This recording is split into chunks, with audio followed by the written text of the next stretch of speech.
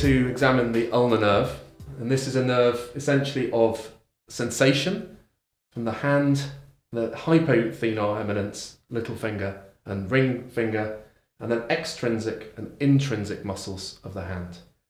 This area and this area are not ulnar nerve. They are medial cutaneous branches that come off the medial cord. Ulnar nerve passes down infraclavicularly, down behind the medial epicondyle and down into the arm. The first branch, flexor carpi ulnaris. We asked the patient to bend the wrist up with resisted wrist flexion, and we can see the tendon just here. FCU, flexor carpi ulnaris.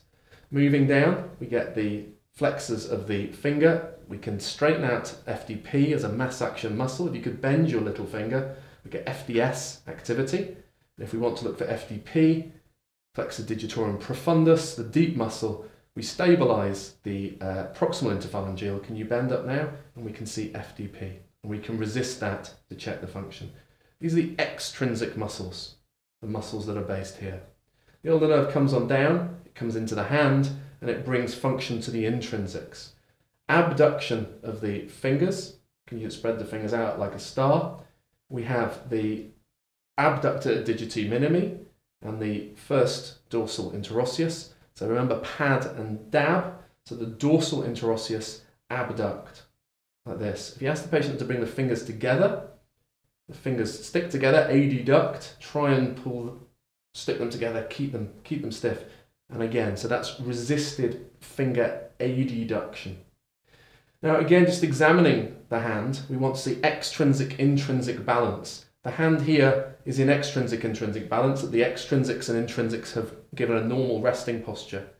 If we lose the intrinsics, and the intrinsics form MCP joint flexion, IP joint extension, and we balance that with the carpet roll-up of the extrinsics, we get balance. Take out the intrinsics, so take out this, and what we end up with is that claw position. Now what clawing is hyperextension at the MCP joint and flexion at the PIP joint. This is not clawing. Okay, it's got to be hyperextension because we've lost the intrinsic flexion of the MCP joints. We also look for the tone and resting position of the hand. There's a lovely palmar cup, a curve within the hand.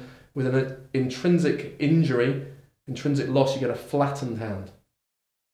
Adductor pollicis as well, if you just clamp down like a pair of scissors, that's great. That brings down that adductor, and you can feel that within that thenar mass.